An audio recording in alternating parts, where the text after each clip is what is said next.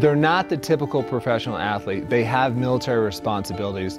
If I tell them to be here at 06 tomorrow morning, they'll be here at 06 dressed in full uniform. Tomorrow is never promised in running, you know, you never know what's gonna happen. So, you know, when you go to deployment, you don't go there and chicken out. Be ready to die for the country. And that's the same thing when they put me on the starting line in running. That's the same mentality that I have. The U.S. Army is one of the factors that makes them as good as they are as athletes. The discipline they bring is just amazing. Not making a team is you failing at your job, and the Army does not take failure very lightly whatsoever.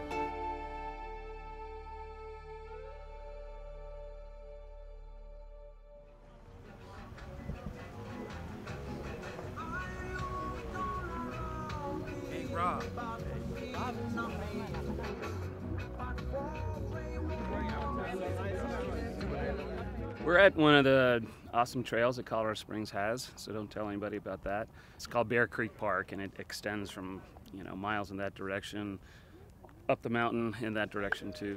Today's just recovery, absolute recovery from hard, long tempos yesterday. Work out on the track tomorrow, so really just recovery. This is everybody, let's go.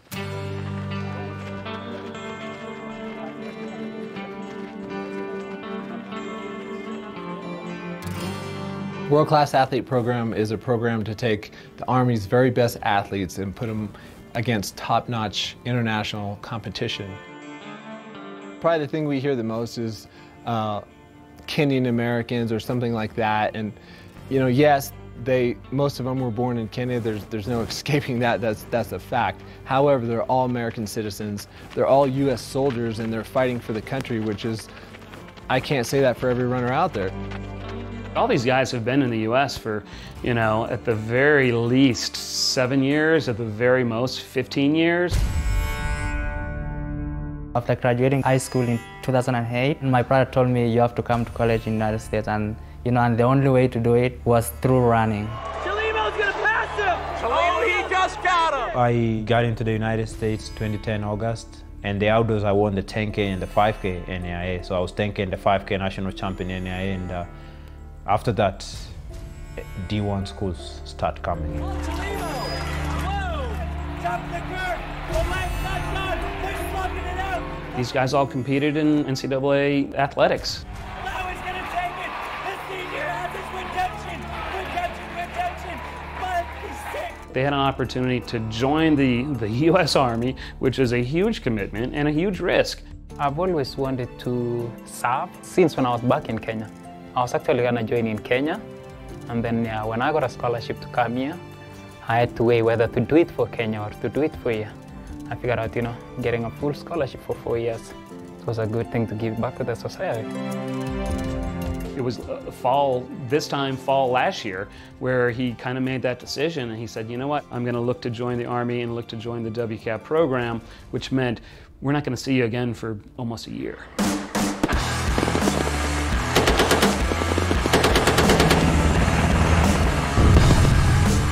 When we have someone come in the Army, the first year is pretty much gone because they're not the same after 6 months of basic training. I wasn't prepared really well for some like strength training. Going over there and doing a lot of push-ups, pull-ups and all those things, it was kind of really tiring for my body.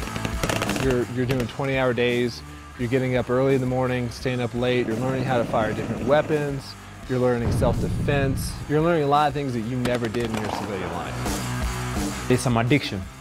I got addicted and I was like, man, I want to go to war right now. You know? That's how I felt.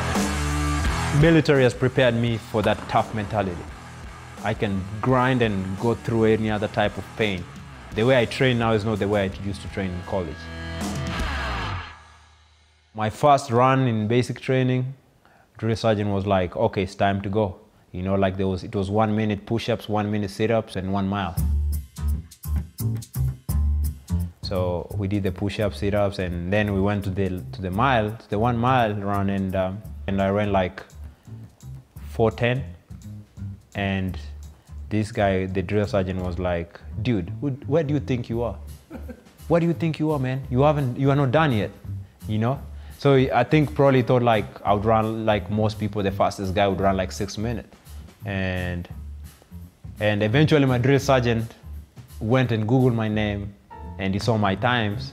And since then, they gave me a name in basic training, the Black Jaguar. So to be part of the WCAP program, you have to be nationally ranked or possess a specific time to get into the program. So not just anyone can get in.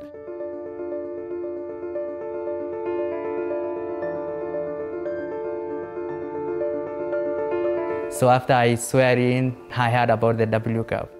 The standard was 28:15 for the 10K or 13:32 for a 5K. Seeing my times, I had 29:08 in the 10K. So I signed the Army in August and I was supposed to ship in June. After a few weeks, I went to Mount Sac trying to shoot for 13:32 for a 5K. I ran like 13:38. Shadrack ran 13:38. I said, you know, that's good, but it's not quite there, and sorry, it's just, you know, it's a higher level. On the plane on the way back, Shadrack was like, you gotta give me another chance.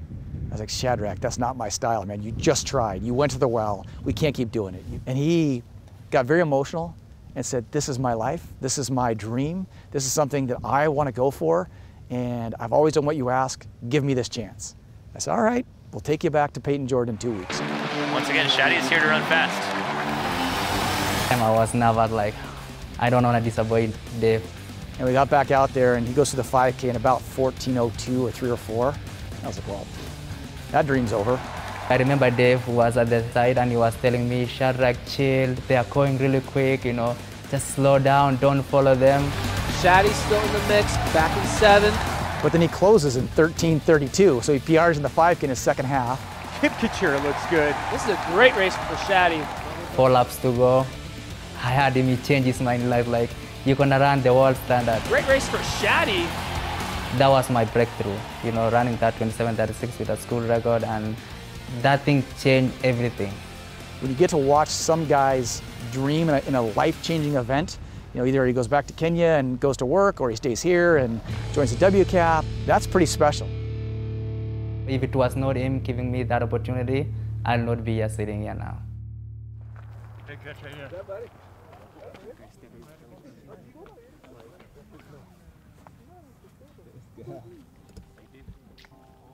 Let's get this started. Let's start at 2:13, 2:15, and go from there. We ready?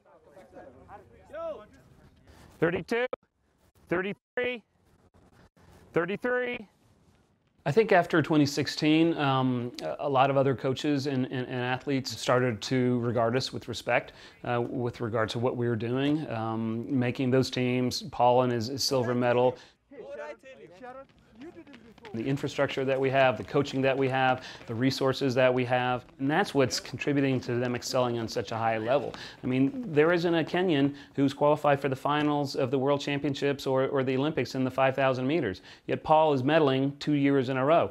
You tell me why that is. Is that because of genetics? No, it's because we're doing it right. We have the structure to do it right, and that's because of America. Making the Olympic team and also like being Olympic silver medalist, I wasn't expecting to like do the way I did. Getting second and being the top American, I had a banner like that. Somebody that I've always looked up to, you know. Everybody in the Army was watching it, you know, everybody was tweeting about it, and being number 2 in the world, you know, getting silver, you know, we were all happy as a team and we know how hard you work. You know, I didn't go to bed for like 2 days after that. Go.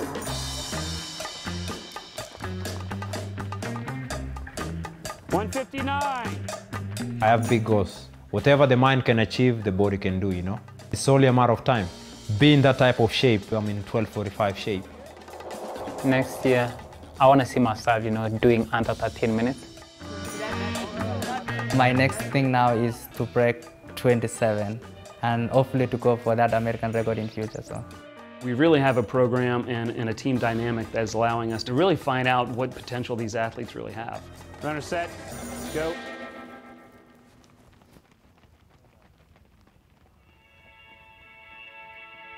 being a soldier is our first mission. So if we've been called to any mission right now, we will number one to go there. If I get called upon tomorrow, I get my orders, they're like, hey, you gotta deploy to Iraq, Afghanistan. I won't tell them like, oh, I'm waiting for the 2020 Olympics to represent the United States. I'm a soldier first, and then an athlete later. We enlisted in the US Army. If duty calls, we're gonna answer it. They're as proud as they can be to represent the United States. They're not somebody who's going to qualify her team and pass on it because there's a better opportunity to do something else and make some money. They want to put on that vest. Why aren't they just called American runners, or why aren't they just called soldiers? And they're not all the time, so it's kind of, it'd give me a chip on my shoulder. Let us not focus on the differences and anything. Let's work together towards one big goal. I think every American should be proud to see how they excel because it's because they're American.